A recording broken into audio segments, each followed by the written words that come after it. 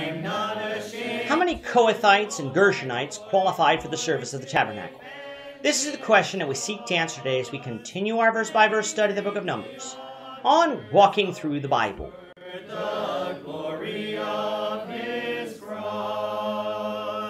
If you have a Bible with you, turn to Numbers chapter 4. We're going to be reading from verses 34 to 41. If you don't have a Bible, don't worry. Just follow along with us on the screen. The version that we'll be reading from is the New King James Version. So, Numbers chapter 4, beginning at verse 34.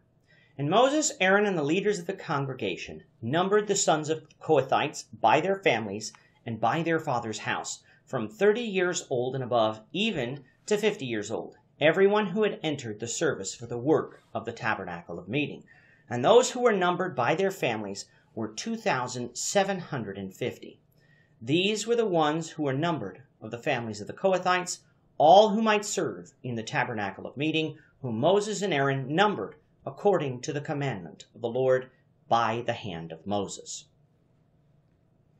And those who were numbered of the sons of Gershon by their families and by their father's house, from 30 years old and above, even to 50 years old, everyone who had entered the service for the work in the tabernacle of meeting, those who were numbered by their families, by their father's house, were 2,630.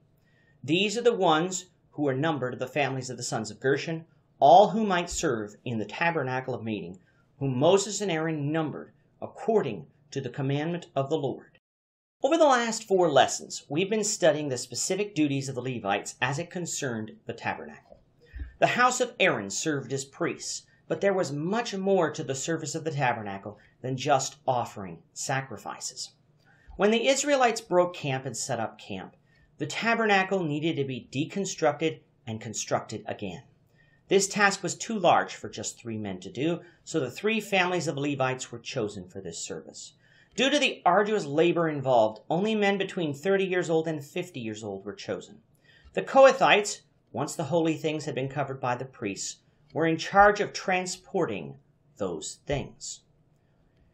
That would have included the Ark of the Covenant, the table of showbread, the golden candlestick, and the 2 altars, as well as the utensils. They would have carried these things on their shoulders using the staves provided for that purpose. The Gershonites were responsible for the coverings of the tabernacle and its court. Once the holy things were removed, all of the coverings would have been removed and folded for transport. Once the coverings were removed, the Merarites would then deconstruct the skeleton of the tabernacle and the court. The skeleton included fittings that would be placed in the ground, posts of acacia wood, and bars that kept the tabernacle structure together. This job, I believe, was the most labor-intensive due to the sheer weight of the posts and the fittings. Just how many people would be involved in all of this? Well, recall from chapter 3 that the Kohathites were numbered from 1 month old and above to be 8,600 males.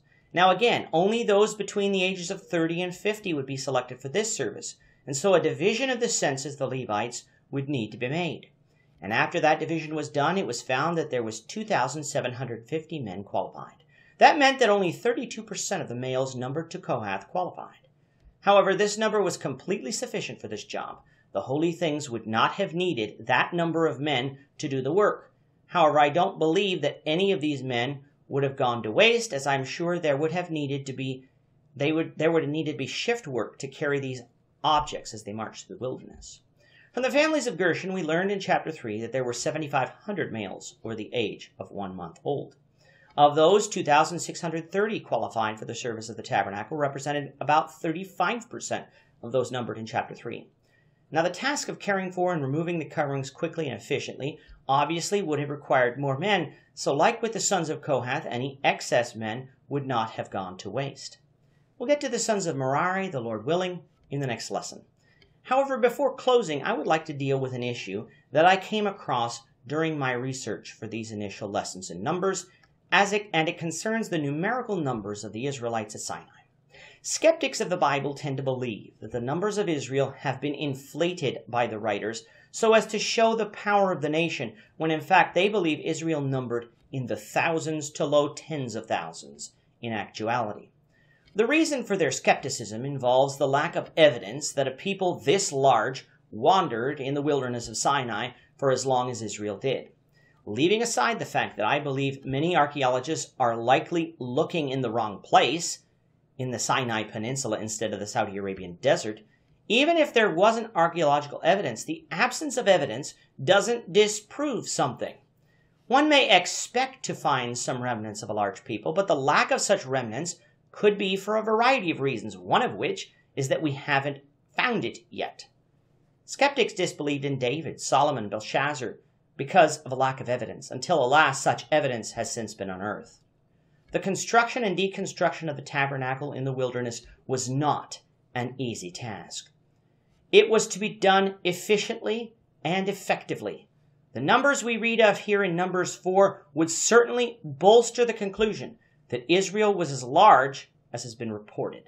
The only reason to disbelieve this account is not because archaeology has disproved numbers, but because one doesn't want to believe the Bible, because if they do, they recognize that God demands something of them, obedience. To the Christian, though, we can have faith that the God who is able to save us from sin is also able to accurately relate to us the size of his people, Israel, here in the book of Numbers.